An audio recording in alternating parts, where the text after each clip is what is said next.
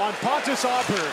Puck stays in. Forsberg with a shot. Murray's got it. No, he doesn't, but the whistle had gone. The puck came loose, was poked in the net, but even in this building, you could hear the whistle went when the puck was outside of the crease. Yeah, what a bad break for the Nashville Predators. Kevin Pollock getting the discussion, but you're right, it's just he lost sight. And it all starts from one turnover. Phil Kessel behind the net's got a chance to make a play.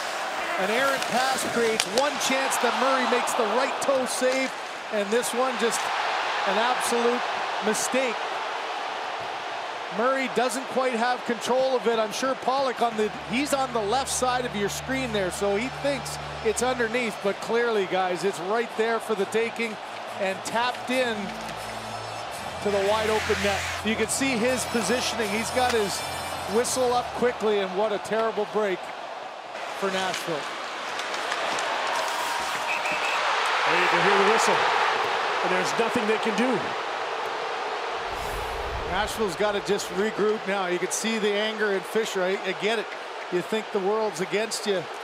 You get a good shift that creates two big chances, and you've got to try to erase that from the memory banks and get back to play. And Peter Laviolette obviously wants an answer, but as we said, Jim, there's no answer to be made. It's a mistake. It's a mistake by the official, but that's going to happen. Look at Forsberg's reaction, too, as everybody could see it, and the other three officials could as well, except for Pollock, who blew it. Listen, Craig, these nice fans are wishing the referees good luck.